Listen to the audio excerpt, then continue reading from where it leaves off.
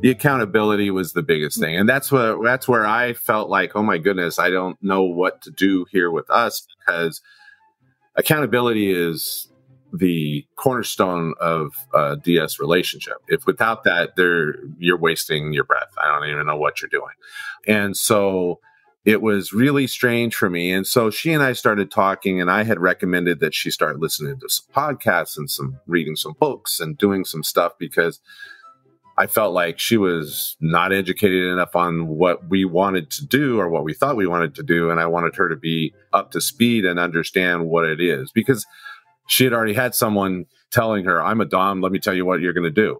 And I didn't want to do the same thing. So I stepped back from that and said, why don't you understand this stuff, and then we'll continue to talk about it. And then at some point, if we get this all worked out with him, you and I can figure out how we're going to work. Welcome to Normalizing Non-Monogamy, the podcast where we interview incredible people from all over the world to hear their personal journeys of self-discovery through the lenses of love, sex, and relationships. Our mission is to show people that they're not alone and to inspire them to embrace their true selves so that together we can open minds and live authentically without shame. We believe everyone's story is powerful and beautiful, yet it's important to remember that everyone does life a little bit differently, and that the views and opinions expressed by our guests do not necessarily reflect our own. Additionally, we aren't doctors. Please consult a medical professional for anything regarding your health that you might learn about on the show. Enjoy! Welcome to episode 322. We're Finn and Emma, and today we have a wonderful conversation with Princess and Dee Dee. As you'll see, they've been together about 3.5 years, and they are currently in a dom-sub dynamic where he is her daddy, and we have a lovely conversation about how they really created the relationship that works for them. Yeah, this isn't our first, what they call daddy dom little girl, or Caregiver Little, and it doesn't have to be, and I think that, it doesn't have to be a daddy dom, right? They talk in this episode about mommy doms and sort of all of the dynamics that go into this sort of world of BDSM and power exchange and really support. It's really a supportive dynamic. And I don't know, I love this conversation, and we talk about their dynamic quite a bit and how they got there, and just super grateful. And what role non-monogamy plays in that too. Yeah. And the fact that they're starting to open this up to polyamory. They started in swinging, then they got into the dom sub, and it's just been a beautiful journey. It has. And I'm going to tell you the whole episode. You don't even have to listen anymore.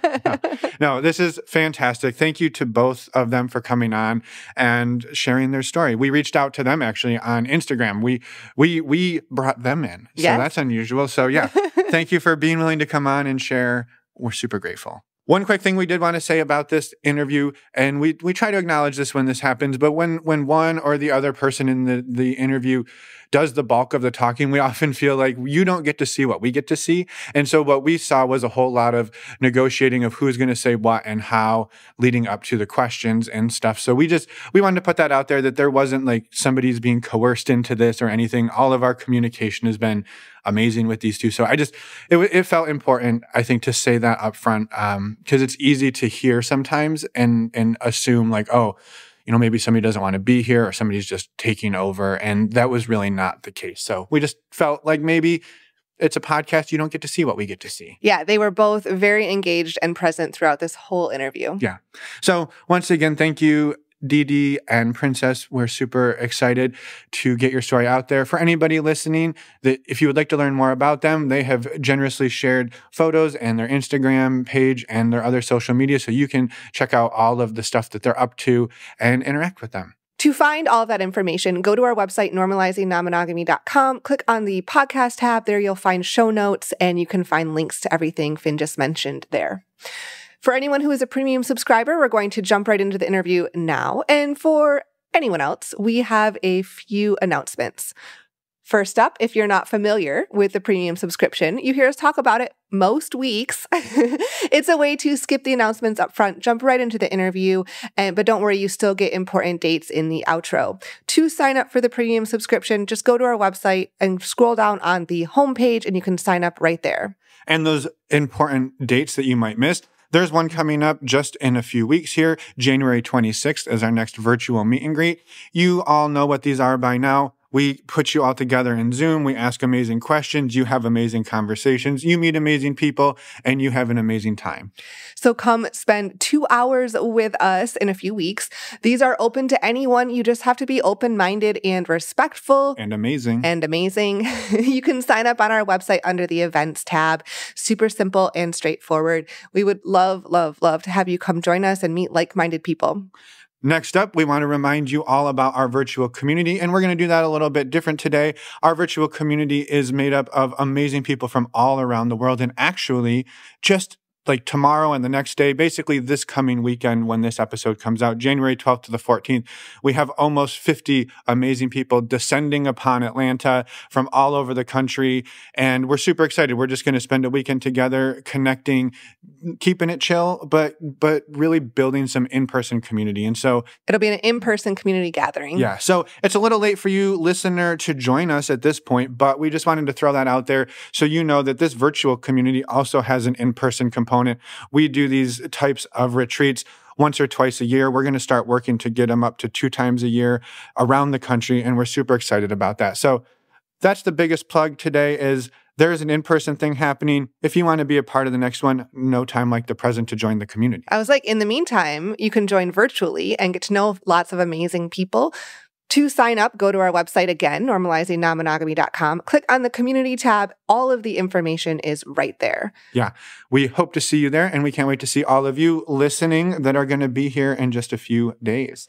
Finally, a quick reminder, while you're on our website, go over to the resources tab. It is a new year. It is a great time, as always, to get tested for STIs. By using the links on our website on the resources tab, you get $10 off making a 10-panel test, only $129, and you support the podcast, support the show. So we really appreciate you using those links and knowing your sexual health status. Yeah, this is Emma and I's favorite way to get tested for STIs. We've told you this for a long time because it's true. We use this service. We love this service. We wouldn't tell you about it otherwise. And so thank you to all of you who used the service last year to, again, as Emma said, know your sexual health status, have those amazing conversations so we can keep everybody in the community safer. And thank you to everybody who's going to go and use those links this year to do the same. We are very, very grateful. Yes, we are. A quick reminder, while you're on our website, you can reach out to us, send us a voicemail, send us an email. If you'd like to be a guest on the podcast, we would love to hear from you. If you have any feedback for us or any questions, we would love to hear from you as well. Yep. And with that, we're going to jump right into this interview with Princess and DD, and we will see you all on the other side. Let's go. Welcome to the podcast, Princess and DD. We are excited to talk and hear about your story. We actually connected with you on Instagram because you were pumping up using STD check, and we're such fans that we're like, we need to talk to these two and we need to send them some swag. So swag was delivered, and now you're delivering your story to us. So welcome. We're excited you're here. We're happy to be here. Yeah, it's great to get a chance to talk to you guys. Yeah. We'd love for you to start just by introducing yourselves at whatever level you're comfortable with. I'm DD. I am 59 years old, and I've been living a non-monogamous lifestyle for probably 10 years now, maybe a little bit longer than that. I don't know the exact moment and date. I haven't really tracked it, but it's been a crazy journey.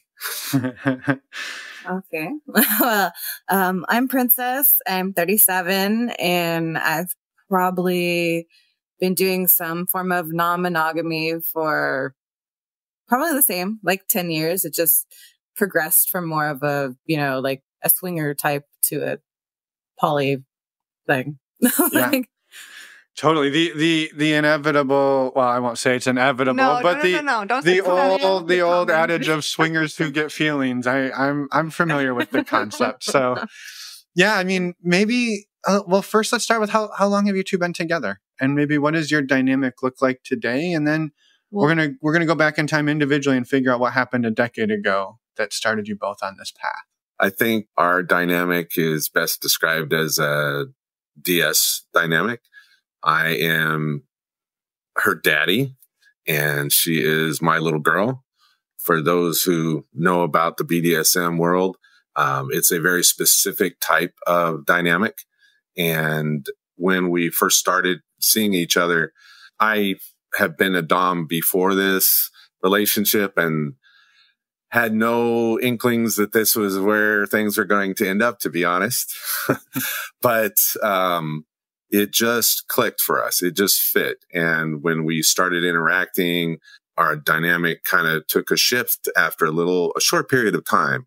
And we both talked about it, and it just felt like a thing. And, you know, I'm happy to go into detail later about what that is and what that means.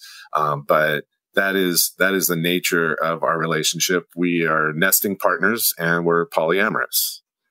And we've been together for a little about three and a half years. And we've lived together just over a year. Okay. Cool. Beautiful. Yeah. Yeah. And we're excited to dig into the daddy dom little girl dynamic, because we've had A couple people. previous guests on that we've talked about this. And so we're always excited to dig deeper on it and hear more perspectives on it. So yeah, it's definitely, I would say, underrepresented. And so we're grateful you're here. Yeah. Before we do that, we'd love to just dive into like what brought you to non-monogamy, each of you, back about a decade ago. And I guess I get to go first. Okay. So I would say when I was with my previous husband, we were married maybe a couple of years, and then we had started exploring, like I always knew I was bisexual, and he was my second husband. So my first husband wasn't like encouraging of that. And so my last husband, he was more encouraging of that. And he encouraged me to go ahead and explore that, by myself. So originally I was going out and hooking up with women basically, or occasionally when that would happen, and that was okay. And he was fine with that. And we never had any problems around that. Then it kind of transitioned into like more of a threesome thing. Like, you know, we had some threesomes, and then I got a job I used to work at a fully nude couples only swingers resort. so Standard job. Yeah. Yeah. Right. I did office work. I was office manager for like 4 years. Part of that job is being naked. It's very interesting. I got to meet a lot of interesting people and talk to a lot of interesting people.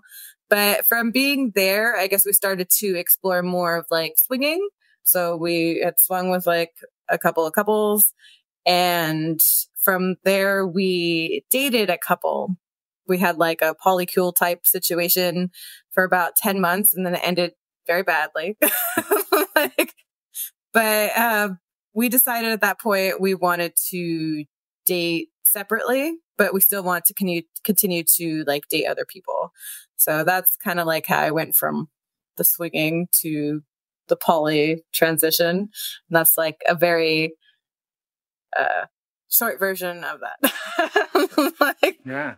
Well, I love that. And roughly, like, what time span was that from, right, hey, yeah, please go explore this aspect of your sexuality, bisexuality, to, okay, we've gone through all of the things in a 4-year stint as a nude office manager, which, by the way, sounds like a great job. So we'll definitely probably ask questions about that at some point. So that from there to yeah, it's more polyamory, because each one of those, I think, is that's a big transition, right? Going from monogamy to monogamy to swinging, from swinging to couple, like more dating, from dating to polyamory. Each one of those is a big transition.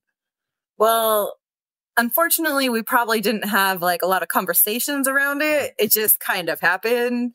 I mean, we did have a conversation around my exploring with other women. Mm-hmm. That was a conversation. But as far as transition into swinging, I think it was more of just a situational thing. Like, I worked at this place and I saw this stuff happening. I was like, this might be cool. So the first couple that we did that with was actually somebody I met at work. like some people that I met at work, and I thought they were cool. And so we decided to hang out outside of work. Mm-hmm. But from there, the poly part ended up because I had a friend, and she had been my friend for like 5 years, and she wanted to ask me on a date. So she actually texted him to ask if he was okay with that. And he was fine with that. And then it started like me and her were going out, and then we were like kind of having like threesomes, and it was kind of like she'd come over to my house and be with us, and then I'd go to her house and be with her and her husband. And then at some point, me and her had a conversation. It was just like, so are we dating? Like, is this like a girlfriend thing? And then we talked about it and decided like, well, I wanted to date both of them, and she wanted to date both of us. So that's kind of how it ended up being a poly situation. So it's those slow amorphous shifts that just sort of happen because of circumstances. And I think that is a very common trajectory for maybe a lot of us in this world. And it probably, from one to the other, maybe 6 years. Yeah. Yeah. Yeah, it didn't happen in 1 month, which there's nothing wrong with if that happens. But it wasn't this immediate shift. Yeah. I love it. And I would say too, like I'm sure we could do a whole episode on your journey, Princess, but I think what I would love is to get Dee Dee's sort of version, and then let's dig into the two of you and what this looks like for the two of you, because I think that is a really I'm excited, and it's a juicy place to go with this. So so let's hear about it, Dee Dee. How did you get into this? I don't even know how I got here, to be honest. So I had met my most recent wife, who we're actually in the process of a divorce right now, and will be final any time. We're still talking to each other, so we've been able to keep it civil, but that relationship has basically ended. We were together 15 years.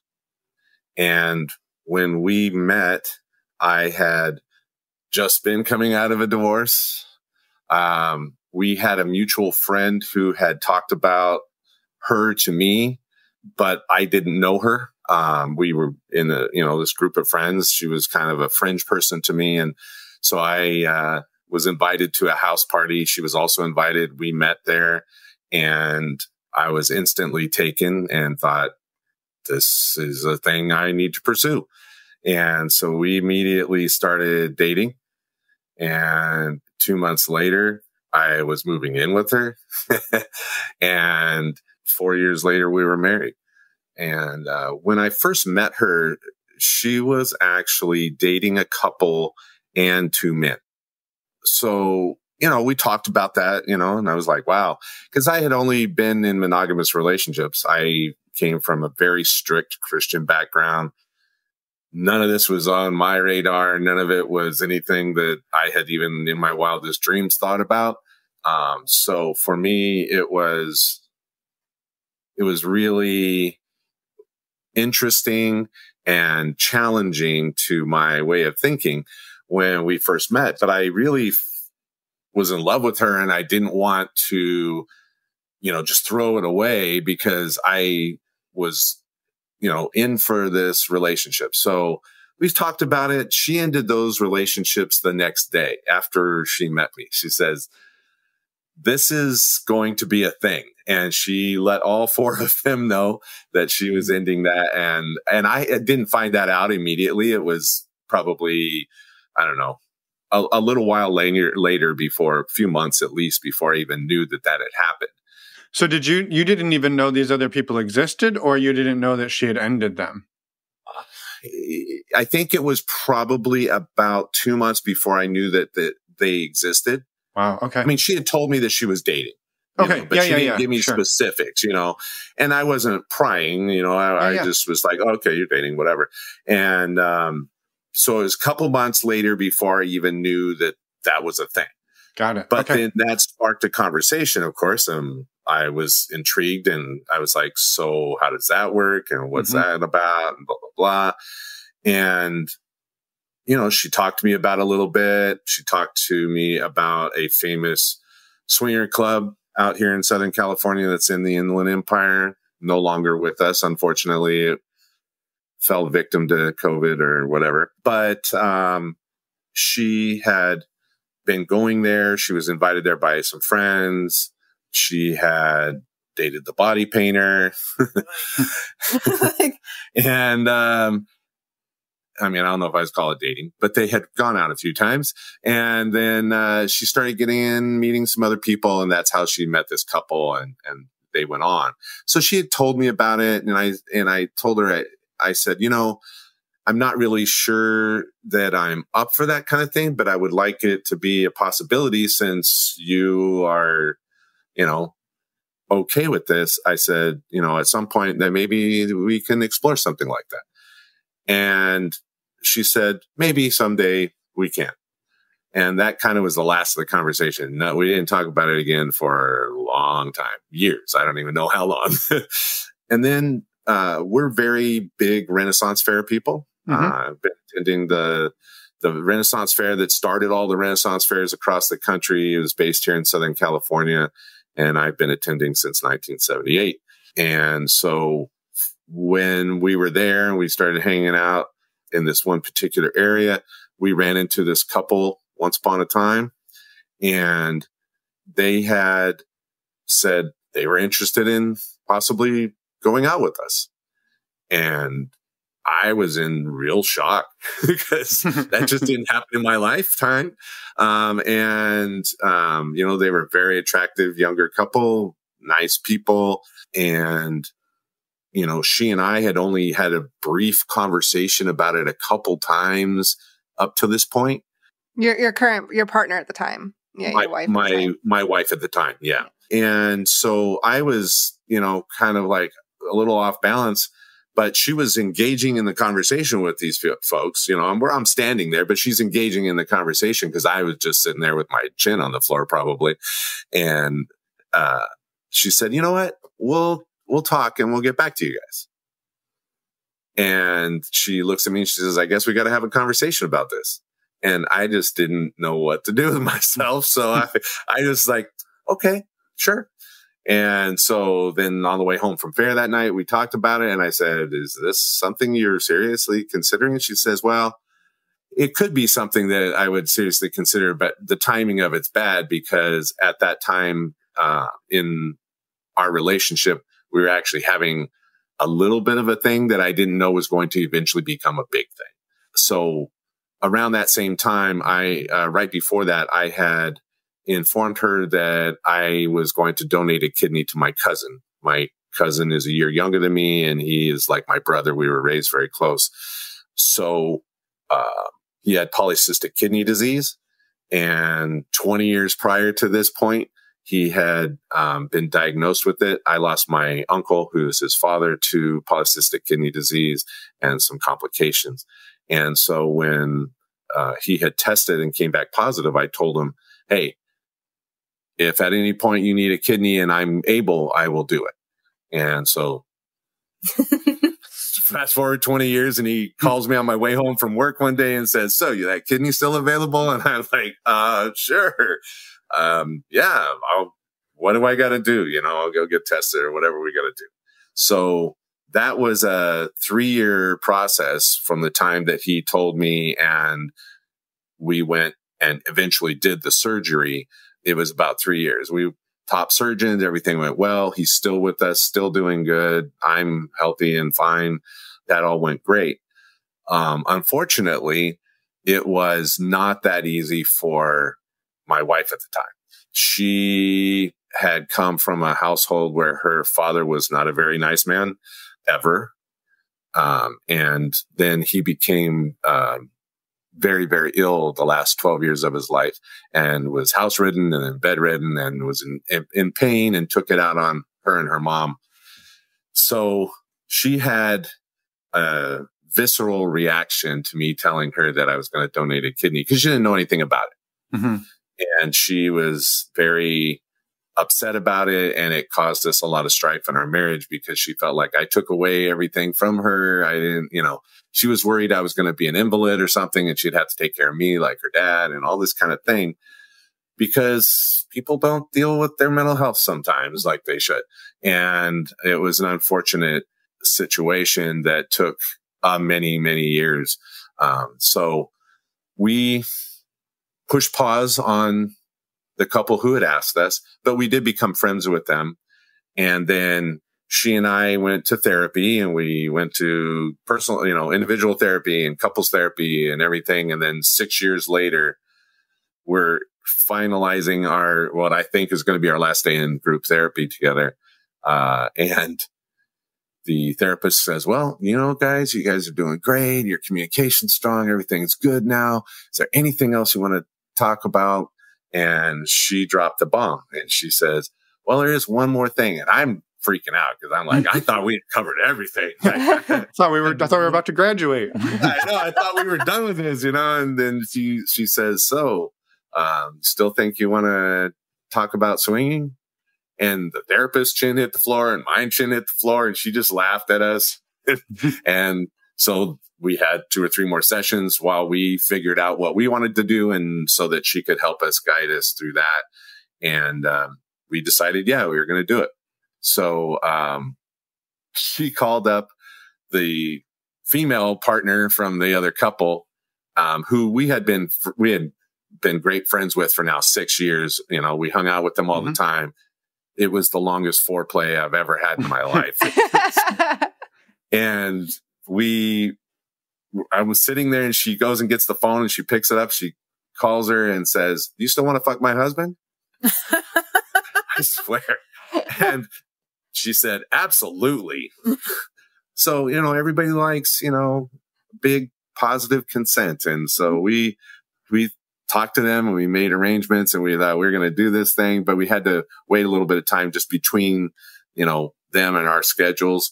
And in the meantime, we jumped on, the website that all of us use, the one that starts with a K. I don't know if you like to use You can say, yeah, go for it. Cassidy. So we put a profile on Cassidy.com.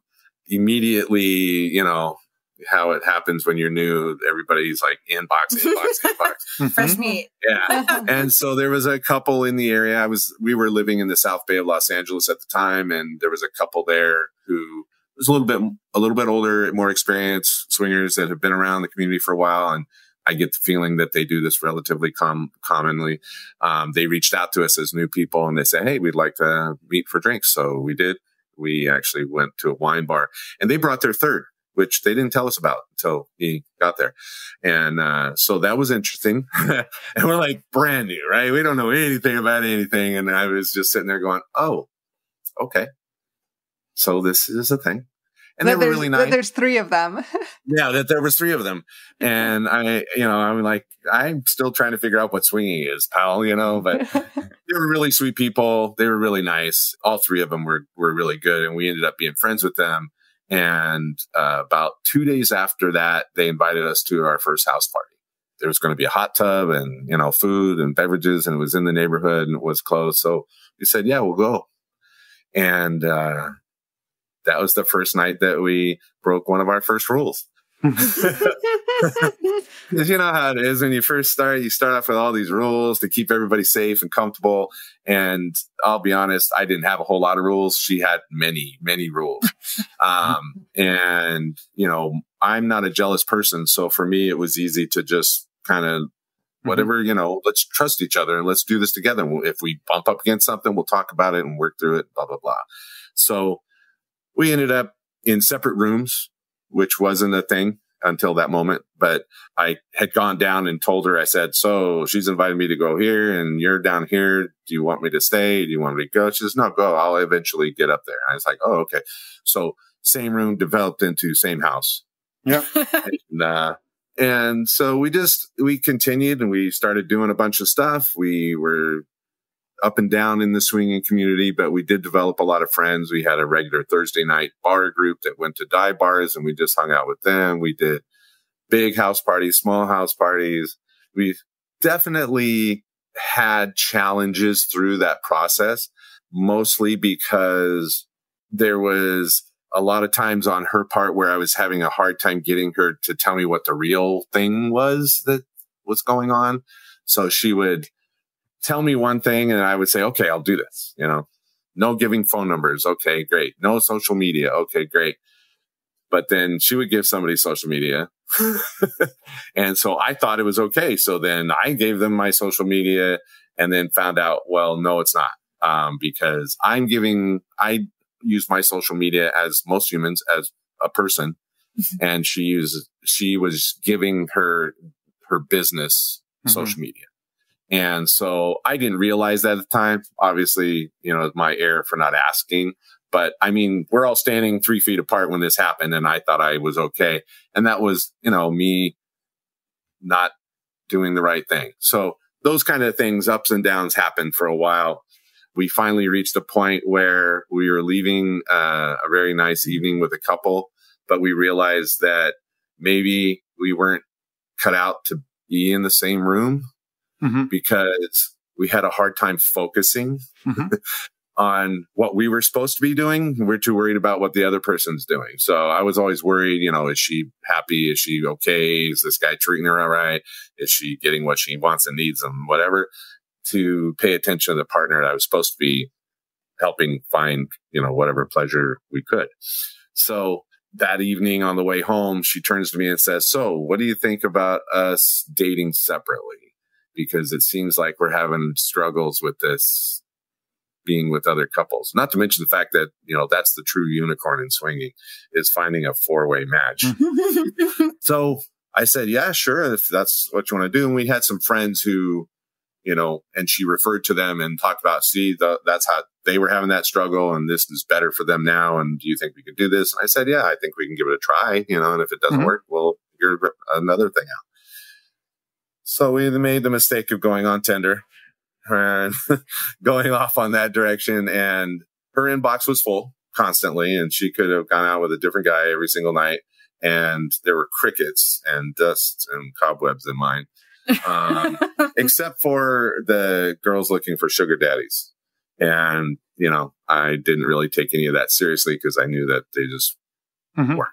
So we went on, and eventually that was good. We did have a much better success in our relationships, and it would seem to be going well for both of us too, as far as how things went. So I was having a hard time meeting anybody online, and so I thought, well, I know this lady from the Renaissance Fair, and I've known her for years, and we've always flirted because that's what you do at the Renaissance Fair. So I knew she was poly. And so I was like, well, at least I might be able to find somebody I can date. So I called her up and said, hey, would you like to go on a date? And she said, yeah, absolutely. So we went on a date, and she's been my partner for 5 years, I think now, something like that, roughly. And, that was my first real, what eventually became a poly relationship. It was just dating at first, and we were, having, crazy monkey sex, and it was great. And we had a good time, and it was very low pressure because she was a very busy person. So it was a matter of us just whenever we could get together kind of thing. And it really fit really well. And then she ended up pregnant by her ex, and I didn't even know they were seeing each other at all. And so we had a little discussion about that. And, but she ended up moving away. So now she lives in Seattle. So I actually have only seen her for like 2 hours in the last year and a half. But it's, we're still together as far as we're concerned. It's just a matter of figuring out how we're going to have more time to see each other. And she was raising a baby, so she was extremely busy being a mom.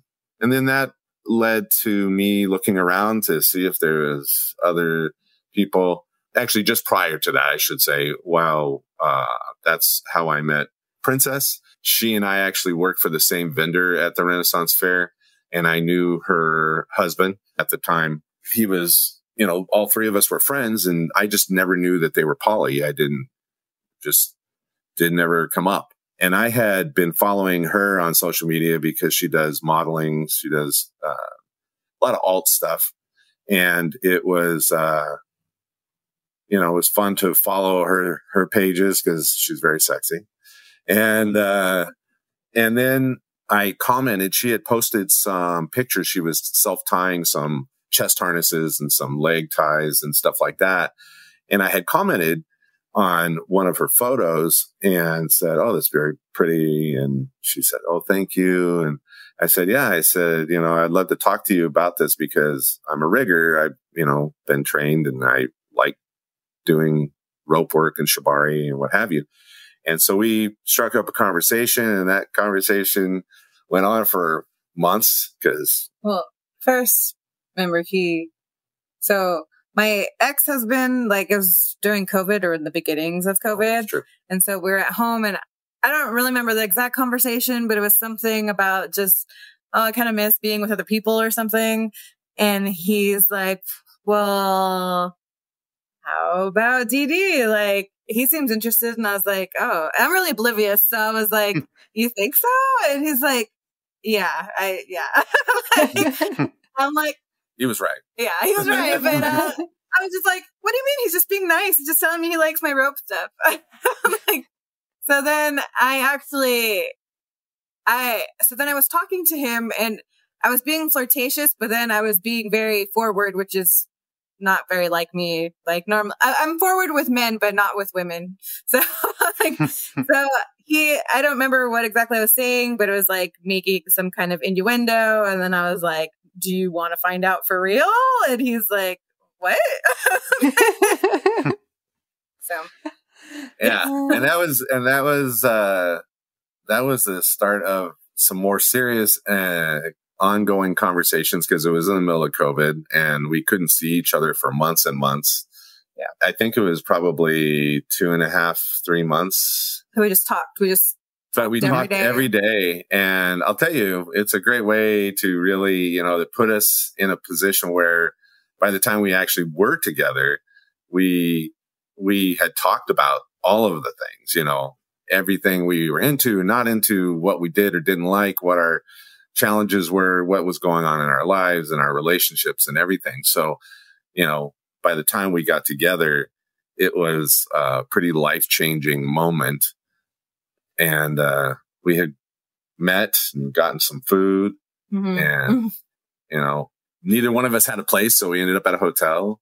Because and the rest is history, right? Yeah, and then here we are, all these years later, and it's been fantastic. So I love it. Well, thank you for catching us up, getting us up to speed. I think it's amazing. Like, I always love two people who find each other somewhere along this journey individually, because you each bring unique experiences to what I mean, right? There's really kind of two ways to do this, right? There's people who open up a monogamous relationship and then go on the journey together.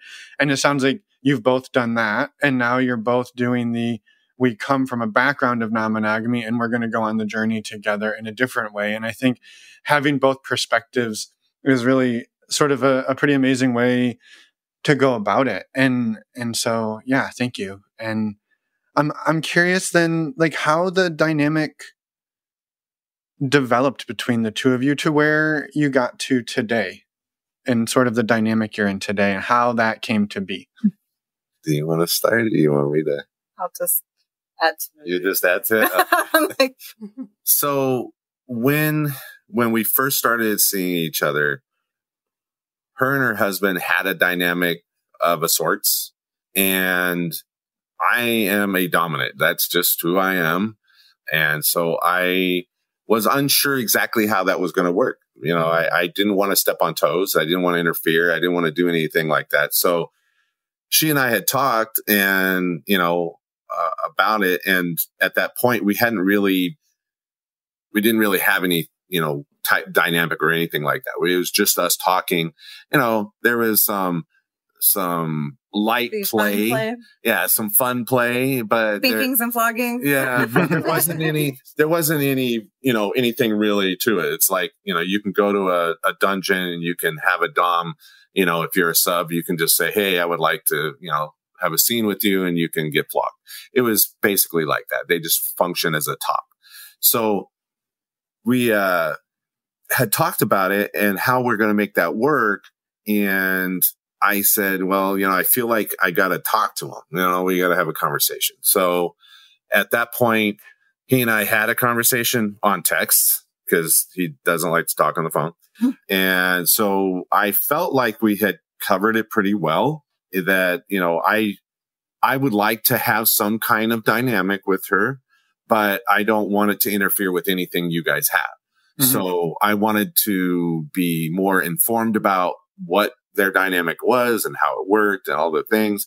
And just so that I could add to that, my whole thing was when I came into this relationship with her, she's a married woman. I just want to add to this. I don't want to detract from anything. I'm very much that way. I just want to bring good things into this relationship.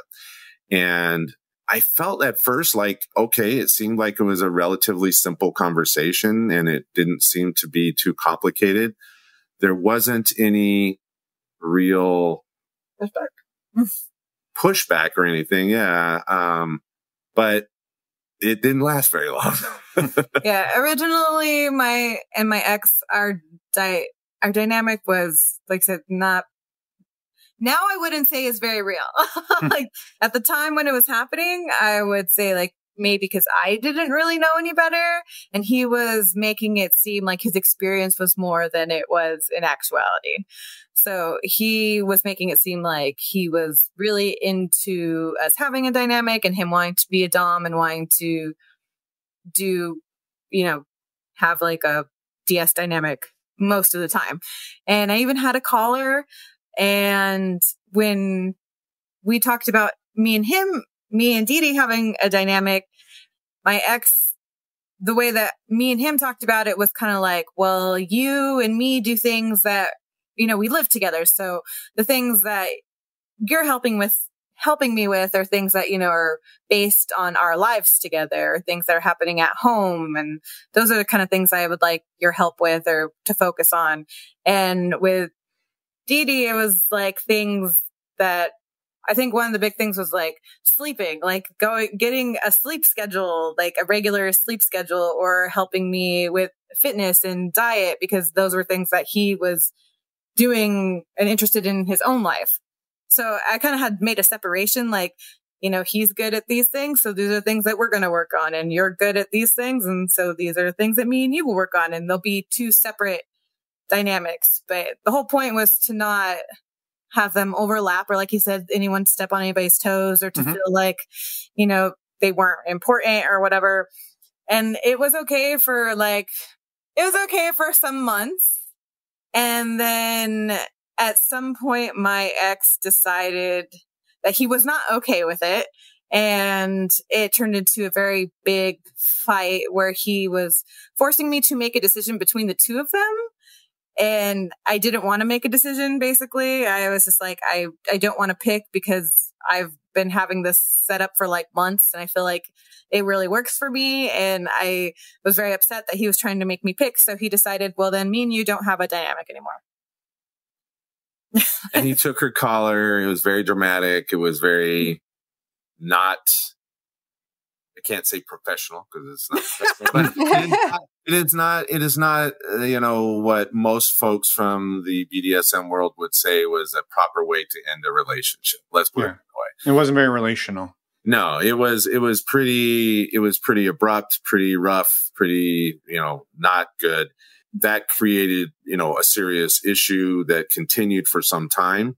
She and I were trying to figure out what was going to happen, and waiting for him to try to get back to us. And we weren't doing anything at that point. We just said, we're not going to do anything until we figure this out. We're just going to date. And so we went out on dates and what have you, but it became very, very serious very quickly.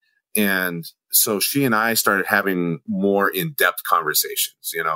I am a more experienced dom. I have had training with other doms, and so I'm not an expert. I don't think that anybody should be calling themselves that, because it's a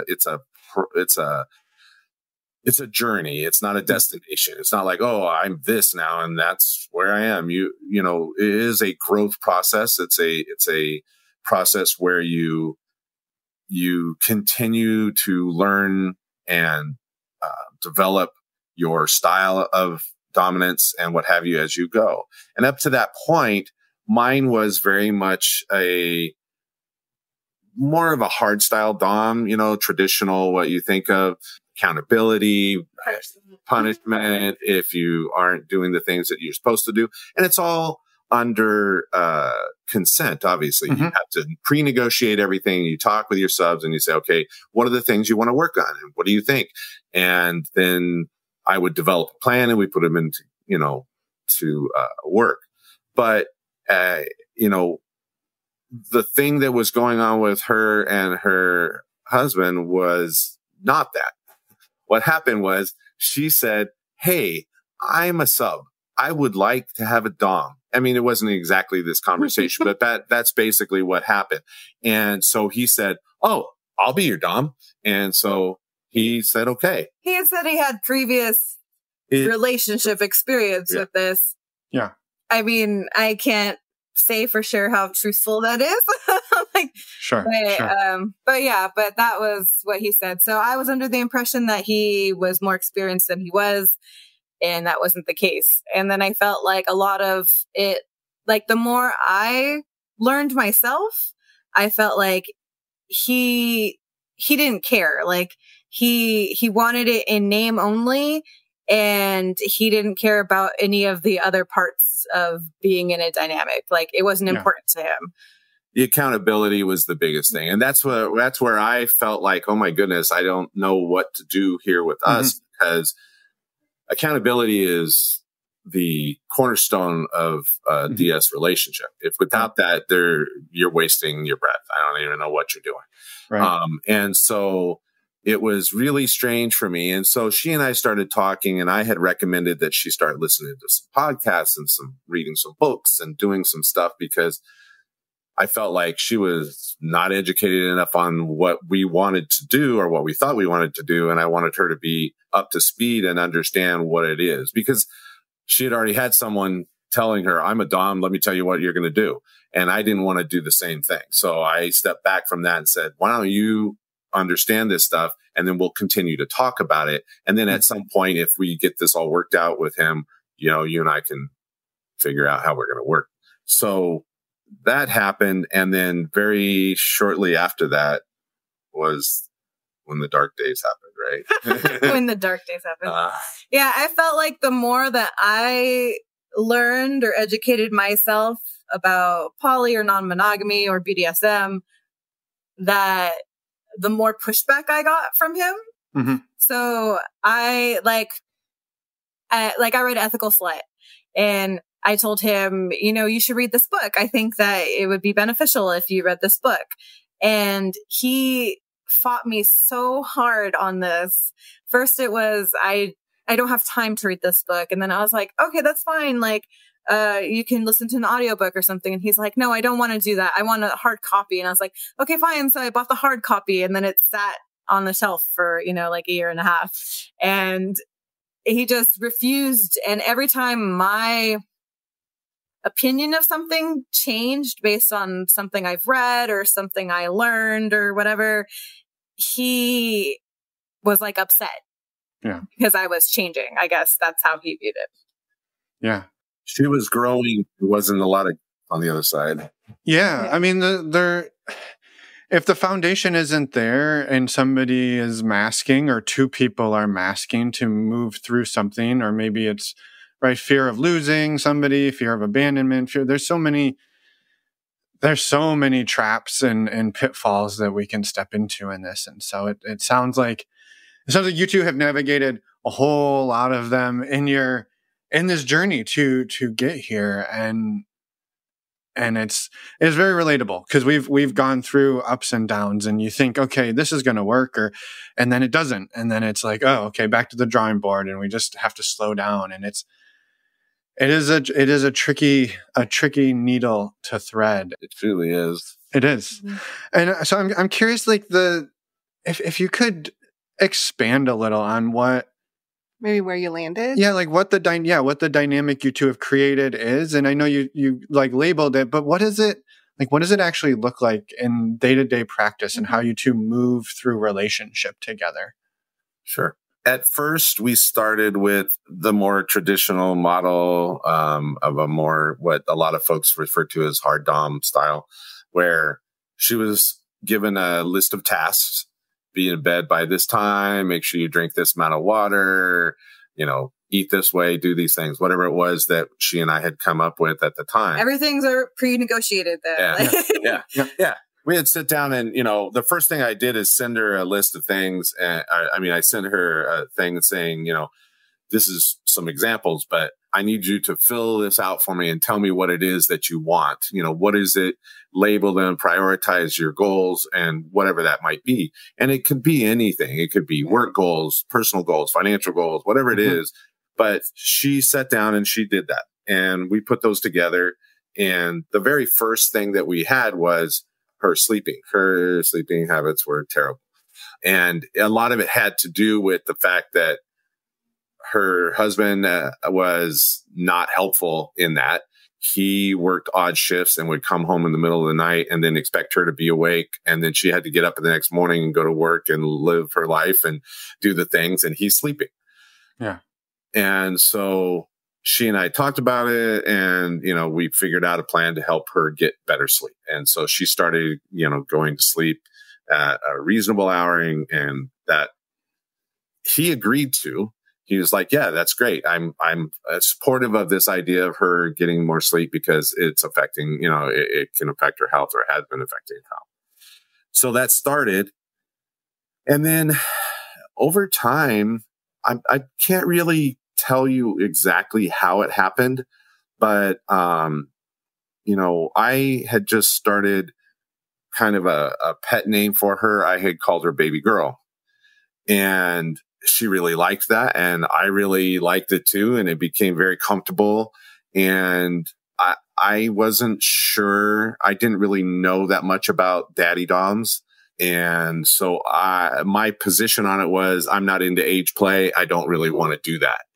And then we started talking a little bit more about it. And so I thought, maybe this is something, it's just an education thing. I need to educate myself. I need to understand it better because I can't really make a decision about this, whether or not we shouldn't, whatever it is for me, not for me, until I know. So I did. I started reading up on it and understanding it. And then once I understood what it truly is, a daddy dom or a mommy dom is really a caregiver.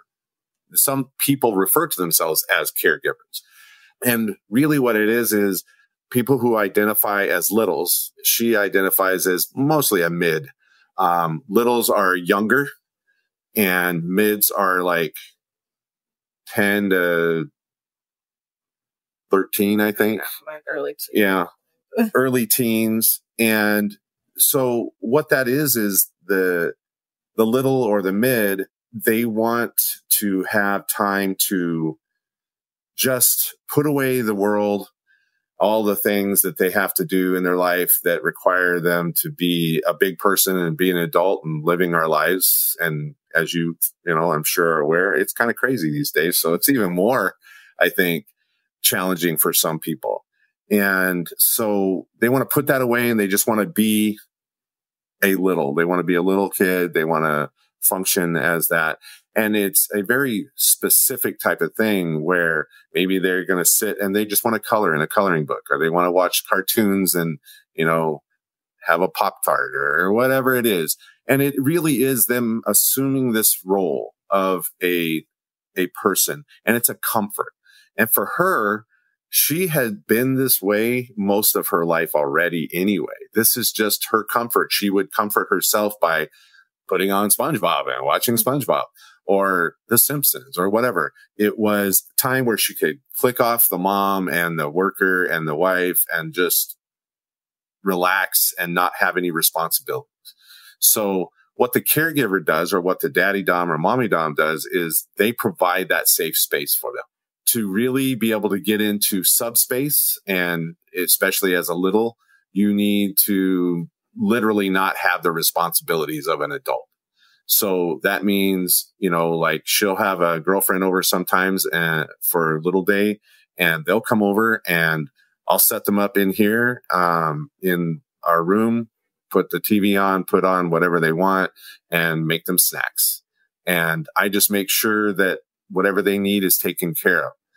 Now, that isn't the same as age play. Some people in the BDSM community do that. I am not one of them.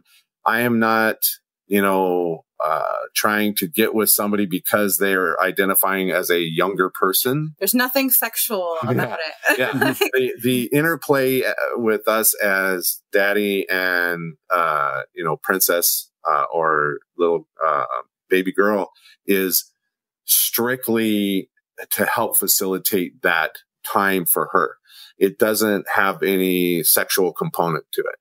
There are other parts of our dynamic where, yes, that is a thing. We do have sex and it does happen, but it has nothing to do with her being a little, being a little. It's a separate thing.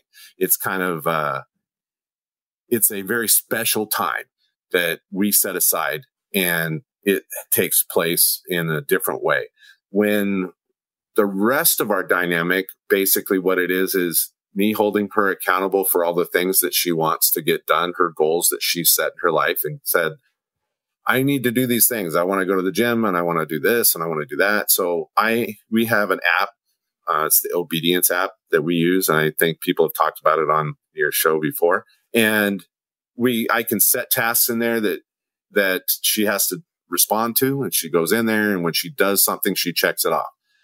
One of the challenges for her is that she does the task, but she forgets to do the thing. So technically it's not over until it gets checked, because I don't get my notification. She goes, oh, I already did it. And I'm like, but you did checking the box. So, and basically what that leads is to, there's different things. She might have to write lines. So I'll give her some positive affirmation or something when she's really, really, really not done something that was important. She gets lines because she hates them the most. She'd rather let me spank her than she would do lines. Than to write, 100 lines. So I'll give her lines, and it's usually a very positive, uplifting thing about whatever it was. So if she was supposed to be doing something that, she said, oh, I want to make sure that I'm doing my affirmation every morning and I didn't get it this morning, I forgot, whatever. Then I will have her write out why her affirmation is important, what that leads to when she doesn't do, and blah, blah, blah, blah. And so she writes that. So in that way, our dynamic is pretty much what most traditional DOMs do, those types of things. But as far as how she addresses me, my honorific is daddy, our demon daddy. That's why my name is DP. And at some point in time, we decided that princess was very fitting for her. So those are the honorifics that we use for each other. And that's how we address each other in our life. It's funny because we never set out to be a 24/7 dynamic, but I would say that we probably are more of a 24/7 dynamic than we aren't. Yeah.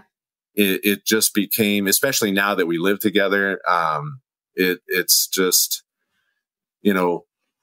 one of those things. It sounds like it's built in to your relationship structure. It is kind of built into our relationship structure. And, I have friends and who are also DOMs, and it's very separate part of their life. Their life being a DOM is very separate from what their world is, because of the nature of the relationship that they have with their sub, or maybe it's not somebody that they live with. It's somebody that they see occasionally or whatever. And that's the nice thing about dynamics is you can set them up any way you want. We're all adults. There's no rules. I mean, people like to say there's rules. So they like to be gatekeepers and say, oh, you got to do this, you got to do that, and you got to make it this way or that way or the other way. And what I always tell people is it's not true. What you need to do is you need to sit down with the other person. You need to put out on the table what it is you need, what it is you want, and how you can work that out. And that's really what it all comes down to. And I think from the sub's perspective, or a lot of people hear it and think, I'm just doing whatever he's telling me to do and that I had no consent. Like we talked about everything. It was all things that I wanted to do, or that most of it is that I lack motivation to do it myself. And I would like someone to help me stay accountable, which also means that person has to take on the responsibility of whatever that is, because if I can't do it myself, then like saying like, okay, well, I'm going to ask you if you did it, but I'm not actually going to hold you accountable or stay on top of you or to make sure that you actually did it. And that was the problem with my ex, was that we had talked about it. Like we had the conversation, like, let's say I want to go to the gym 3 times a week or whatever, and I need you to hold me accountable. He's like, yeah, okay. But then he wouldn't. Mm-hmm. And then I was like, so then he was like, well, I don't want to punish you. I'm like, okay, so let's try a reward system. When I go all these times, like, then I get some kind of reward, right? So then let's try it that way.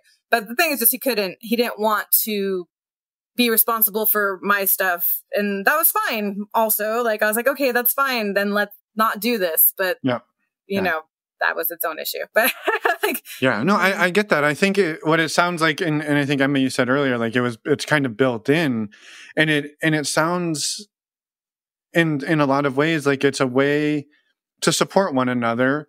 And like it sounds like, Princess, you were getting a lot of these things. Like you said, you would flip on cartoons and maybe color. Like that was sort of already part of how you took care of yourself. And so you kind of took that and built in some of these other aspects. And then the accountability aspect of it. And I love that you said, like, right, it's negotiated, because DD's got to decide, do I want this responsibility? Right. And what does that actually mean? And like taking it serious, that you're doing it serious, that you're both in this, for reasons other than, just sex and just pleasure. But there's also, it sounds like, some real positive benefits to your life that have come out of this. Definitely. Yeah. I've made many improvements. She's done fantastic. I have to, brag on her, and I do frequently, because when we first met, she really was just kind of floundering. She didn't know, because she didn't know.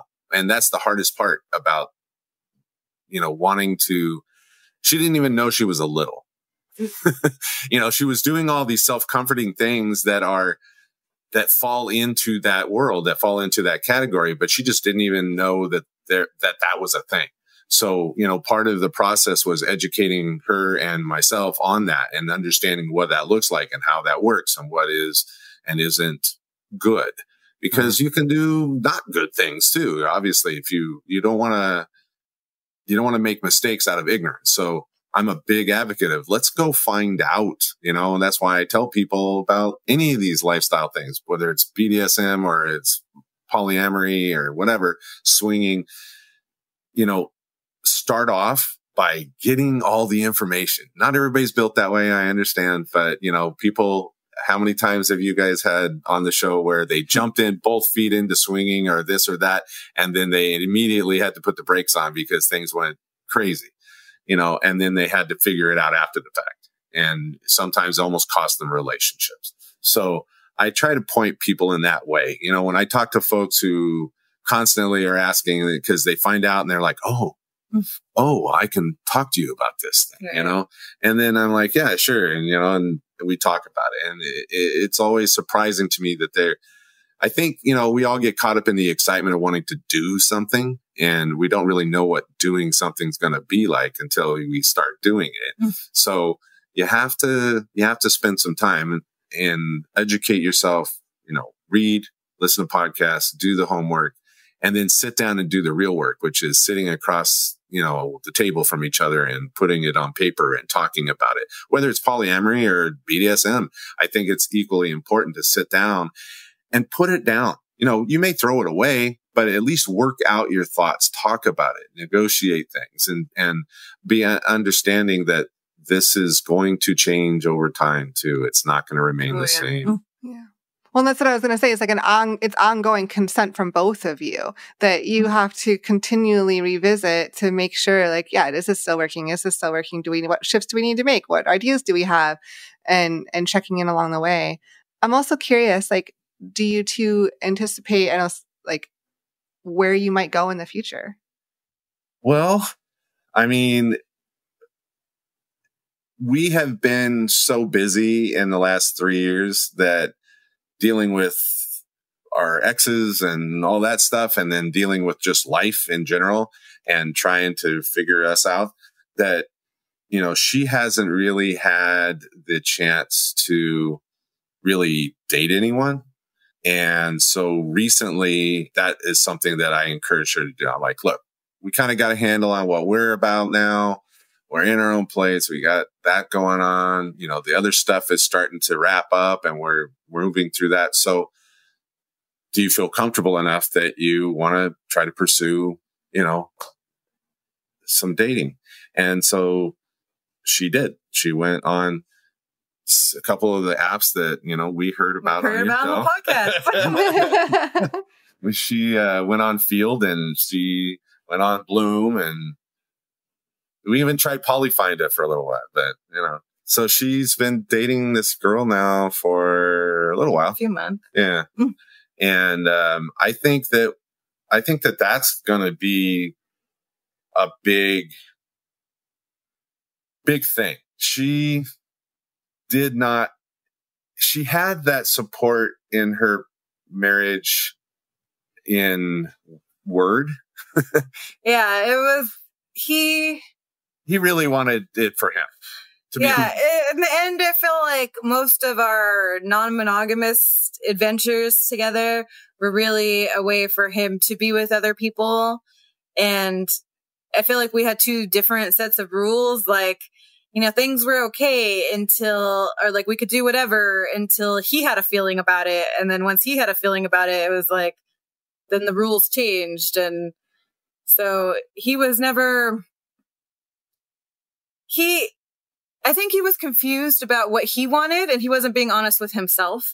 So every time I would try and bring it back to him, like, I feel like maybe you're not really poly, or maybe you're like more of a swinger and you're just about the sex part and you don't really want to be about the emotions part. And he would tell me that wasn't true, but he always had a problem when it came to the emotions part. Mm-hmm. And that's what like was part of the problem in the end with how he felt about me and Dee Dee, was that he was like, my ex seemed like he was okay with, he had a very like hot wife mentality. He was okay with me being with other people. That was fine. He thought that was hot. He was like, go be with strangers. Like, I wasn't, but he was like, go be with strangers. You know, I wouldn't care about that. But somebody who cares about you, no. Like, so. Yeah, it's a different level of scary intensity. Mm-hmm. Yeah, it pings the insecurities in a different way. So definitely, yeah. Yeah. So I think she's probably, you know, assuming that this continues the way it's going, which I'm hopeful, because I think that the lady she's seeing is just a doll. She's really cool people. So I'm, you know, hopeful that she will be able to finally have that kind of relationship that she's wanted. And then we'll see. I mean, I think that we still swing a little bit.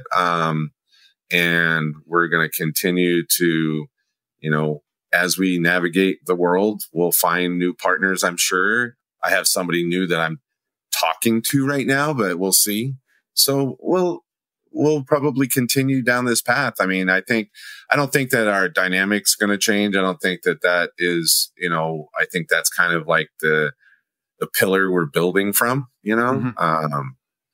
And I think it would be great. I mean, I would love to have, you know, coffee table poly, you know, relationships, but, you know, you got to kind of see how that happens. I mean, you know, it's not something that happens easily. I think it takes a lot of work, and it takes really the right people, the right mix of people. And, you know, my main thing is helping her reach her personal goals and the things that she really deserves after some of the stuff that other things that have happened to get her here. So, you know, I'm excited about the possibility of her having, you know, a girlfriend that she can just be with when she can be with her, you know? But yeah. What do you think? I mean, obviously I would like to have kitchen table poly with some people like that. Yeah, that's always you know, the fantasy. Like, but I think now that he said like we got everything situated kind of with our exes and all that situation, that we're in our dynamics real solid, that we're kind of moving more towards the poly aspects and dating other people and working that into our lives. Yeah. Yeah. Awesome. Yeah, I'm grateful to both of you for coming on and sharing, because like I said, this isn't a dynamic we get to talk a lot about. And this conversation, it actually opened it up to me in a different way than the previous ones around, like, because you kind of shared, like, it's really not, that aspect of it is really not a sexual piece. It's more of a support and accountability, and in some ways, maybe even an escape from the bullshit that is raining in on us all the time. And to be able to be that for each other is amazing. And I'm like, it was clear too for you, Dee Dee, that you take something away from this as well. The caregiving, it sounds like, is part of who you are. And so you're both meeting each other in a place that, you know, probably most people look at it and go, well, that's weird, or that's right. But you're like, no, this is us. Like, this is, and I think being open to just different ways to meet all of our needs is, I think, beautiful. And so I'm think, grateful. Yeah, I am grateful too, because people don't know about dynamics like this as often, and I don't even know an option, or that it's an option, and it may be something that people want, right? And they don't even know, or even that they're just like, they don't even know that it exists out there. So thank you for being vulnerable enough to share your stories and just what works for you and what you're finding, and that it's been a work in progress for you too, that you have to go pause and go research and then come back and change things as you go and figure things out, because that's what life's about. But thank you again for just everything you shared. Yeah. I'm glad we could do it, and it really has been an interesting journey. I was adamantly against being a daddy dom. I was like, nope. But it was because I didn't have a clear understanding of what it was about. So, and that's kind of the way that I've always approached dominance is, you're incumbent because of your responsibility, which I take very, very seriously. I have assumed this role for someone else's life, to be there for them, protector, caregiver, guide, mentor, whatever it is, all those things. There's so many things, it's kind of like people equate it sometimes to a life coach with a little more serious consequences, but it is that. So I spend, and that's probably where I'll be spending a lot more of my time moving forward, is educating myself about other aspects of dominance that I don't feel the strongest in, or I don't understand the best. And I have a mentor also. We are part of a local dungeon, and the mistress who runs that place has agreed to mentor me. And she's been a professional dame for 20 something years, I think now. And so, we all got to continue to grow and learn, I think, because, stagnation is slow death. So it really is. It's very, very fulfilling. I think I spend a lot of time, obviously, talking about what I do for her, because that's who I am. But I've always been a caregiver my whole life. I've always had jobs that were kind of like that, watching out and taking care of people. And for me, that was the key that really told me I am actually a daddy dom. Now that I understand what that is, and it fits my personality and the way I approach my life and how I handle relationships. And even with my friends, I'm that person. I've always been the person that people know they can count on to, be there for them. So yeah, it was very enlightening. I would have never in a million years guessed it, because I just didn't have an understanding of it. Yeah. I think as a sub, the subs that are littles, I wouldn't say this is true of everybody, but a lot of them had some kind of trauma or something, in their childhood. Maybe they had parents that weren't around, or parents who weren't very good parents, or something like that. And I feel like in this dynamic, it's almost like you get a redo. Mm-hmm. So maybe you were missing, I don't know, your dad wasn't around or something, and you feel like people weren't there to take care of you when you needed it, or to give you a safe place or something. And then this dynamic kind of helps you with that, heal from those past traumas, I think. Yeah. Yeah. Yeah. Totally. And I want to just clarify too, when I said, like, you know, people might look in and say, oh, it's weird or be squicked out. I mean, I think for my experience with that, a lot of it is around the age, right? And they see it and they, you know, as you kind of said, Dee Dee, that like you didn't want any part of that because of whatever, you know, you weren't educated on it, you didn't know, but then you dig in and you start to learn about it. And it is, you know, maybe the naming, right, is like, oh, well, daddy dom, little girl, and people hear little and they hear little girl, and then their brains go like, oh, this is creepy, like creepy guys hitting on young, right, or wishing they were, you know, kids, and that's so far from what it is, but I think that's really quick for people to jump there. And so I appreciate you sharing that. Like, your initial reaction was like, no, I don't want that. And then it was, let me get educated. And it sounds like education is just, it has been the theme for the two of you this whole time, like reading books, getting, like listening to podcasts, learn, and then play and practice and go down the path. And I think that's beautiful. Absolutely a necessity. And you're right. People look into it or hear about it and immediately go to the wrong place. And that's because they don't know. You don't know what you don't know. I mean, they do that about BDSM anyway. I mean, you know, everybody else has talked that to death, you know, the 50 Shades and all that kind of stuff. It's like, okay, yeah. So if you really want to do something, it's what I tell people. If you really want to understand it before you just say, oh, this is bad, this is terrible, this is a, you know, wrong kind of thing. You know, another thing that people don't understand is there doesn't need to be a huge age difference for daddy and little girl, or mommy and little boy, or whatever. They can be within 3 or 4 years of each other. It's a role. I could have been older than him. Yeah, she could have been older than me, and I can still function as a daddy. It is a mindset. It is a way of dealing with your interaction that makes you a daddy, not your age. I mean, obviously, you can look at us. We have a pretty large age gap, but that is completely separate than anything else that's going on in our relationship. Yeah. Totally. Yeah. I love it. Yeah. Thank you both. Like, I know we could always like dig in, but I want to respect your time as well, and just, you know, really appreciate everything you shared today. Before we let you go, is there anything else that you feel called to get out there? I mean, there's 1,000 things running through my mind, but, you know, it would just take us off on another hour-long talk. So, you know, maybe we'll have to deal with that some other time. I will tell, actually, I want to have you tell this story. I know you guys like to do bloopers. This isn't really a blooper with us specifically. I mean, it is, but it's more of a funny story that happened because, you know, people have misunderstandings about what dominance is and what it isn't and things like that, and the relationship between the dominant sub.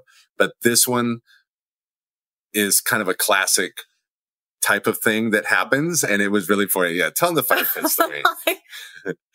So, okay. So like he said that he always calls me like princess or baby girl, right? So at this point, you know, we've been dating, like a couple of years or something. So everyone, all his friends, all of our friends, that's how they're used to hearing him talk to me. Never calls me by my name. And we were at a birthday for his ex-wife, and it was like an outdoor venue, a place that had an outdoor like fire pit, you know, with like a gas fire pit with the glass rocks. And we had a friend, and she went to like grab some of the glass rocks out of the fire pit. And he told her like, hey, don't do that. Like, it's, you know, you could burn yourself. Right.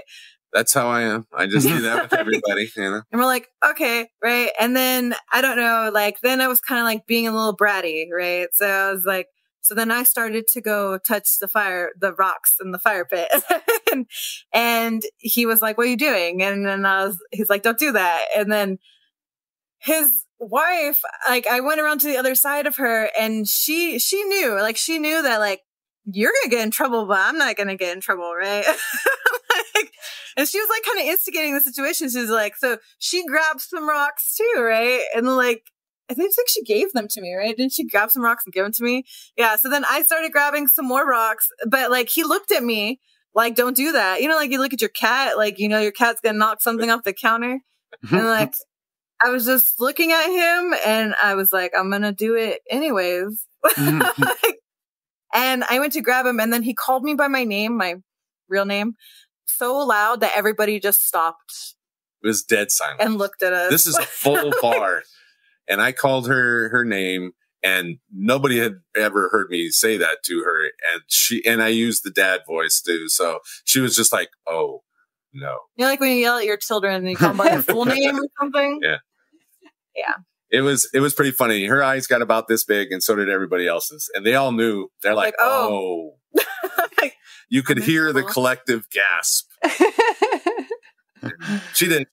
Then I made her wait. She didn't get her punishment for some time. Like weeks. I think I saw him multiple times and he was like, nope, you're not going to know when. Which is worse, I think. You know? Part of the fun. Yeah.